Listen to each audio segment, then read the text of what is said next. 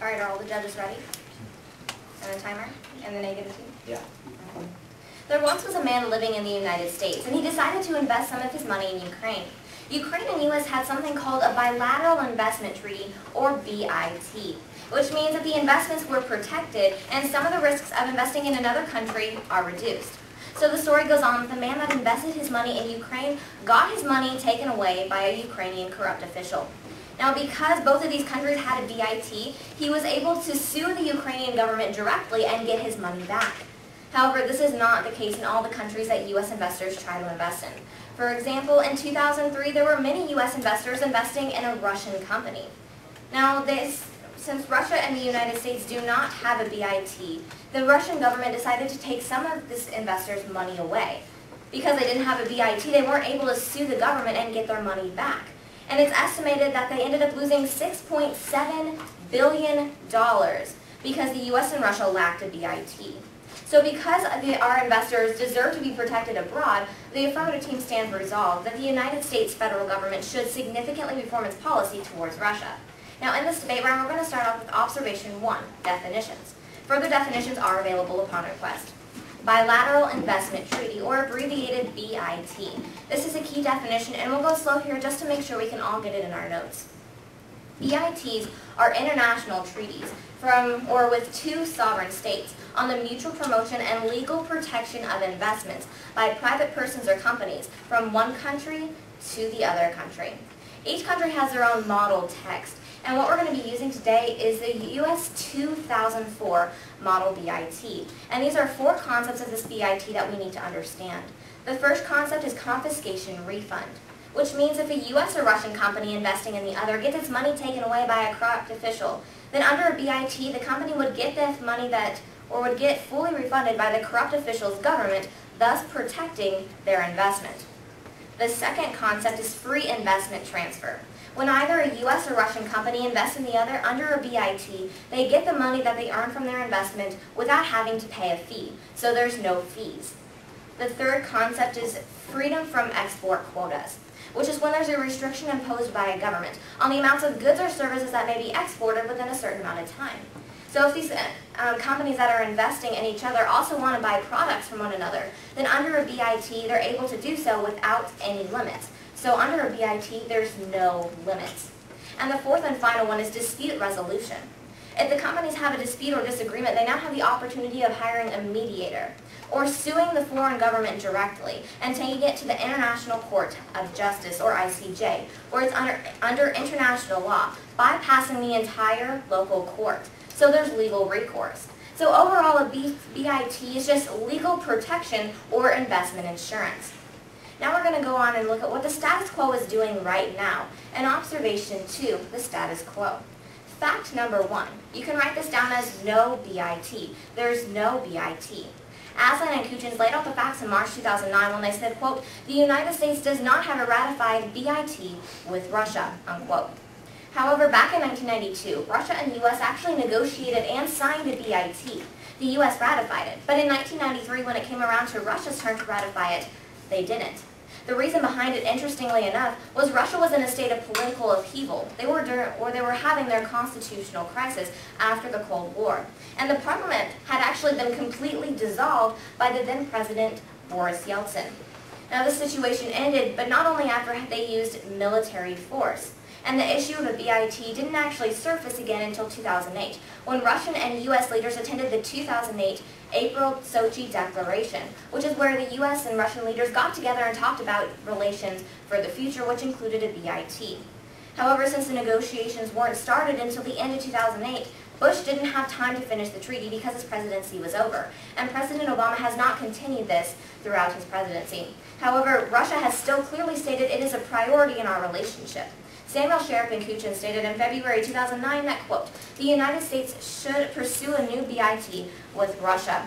According to his leadership, Russia welcomes such an agreement with the United States.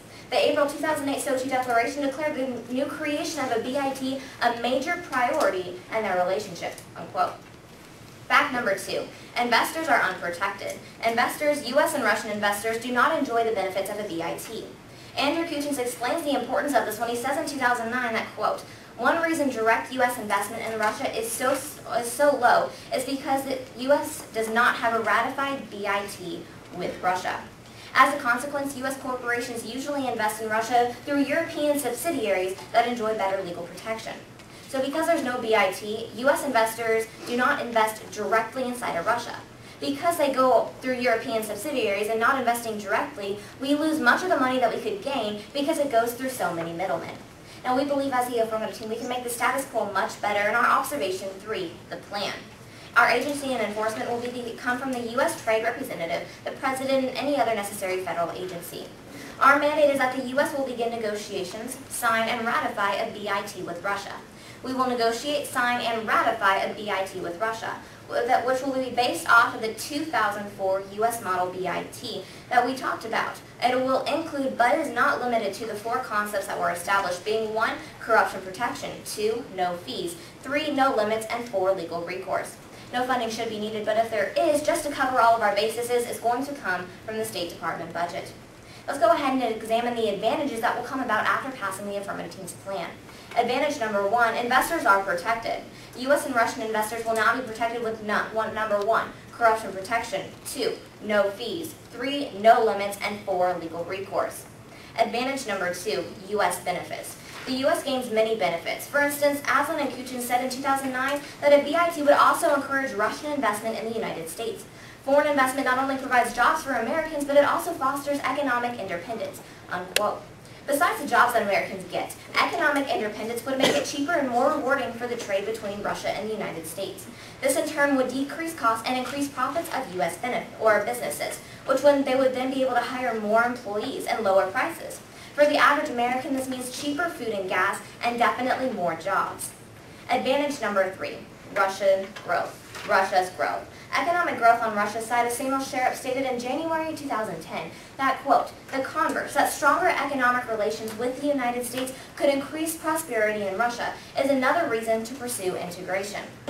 Greater prosperity in Russia will add to the ranks of the country's middle class. So we'll be increasing prosperity for Russia as well. Now you might be wondering, well, why would we want to enlarge the middle class over in Russia? Why is that such a big deal? Well, it turns out that a larger middle class would make them better trading partners for the United States. So as iron sharpens iron, so too will our economies help each other to grow. Now the current system is not doing all right. We see that there are some major improvements that can be made. And as the affirmative team, we believe that in order to make these improvements, we have to pass a BIT between the United States and Russia. We will be protecting and helping investors, similar to the ones that we mentioned at the beginning of this speech, that lost $6.7 billion because the U.S. and Russia lacked a BIT. Russia has clearly stated that's a major priority in our relationship, yet Obama has refused to look at this. So for all these reasons, I strongly urge an affirmative ballot. I now stand open for questions.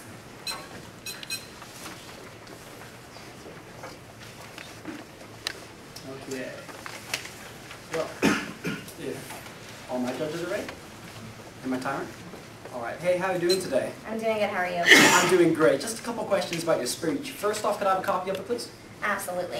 Thank you. And then could I have a copy of the 2004 model of the BIT, please? Yes, it's back to the table. We can get it for you in just a second. All right. Thank you.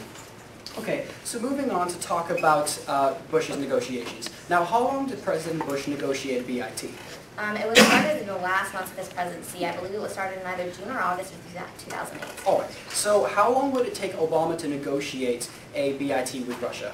Well, if we look at historical presidents, last time it only took us about 6 to 12 months. If we look at historical presidents of U.S. BITs with other countries, since we have about 40 of them, it takes about a year for each of them. Okay. Now, you mentioned that political upheaval was the only reason Russia didn't accept the last BIT. Now, was that the only reason? That was the main, yes, I would believe that was the only reason, because the Russian parliament was not there.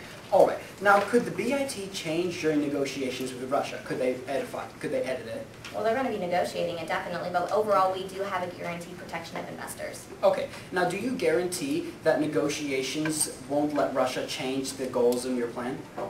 No, but BITs, that is the only goal that a BIT has, so no, it won't be changed with our plan. All right. Now, what is the current state of Russia's economy? Russia's economy, I believe it's doing much better after the global recession hit in 2008. Okay, so moving on to talk about the enforcement of a BIT. Now, what enforcement does a BIT offer?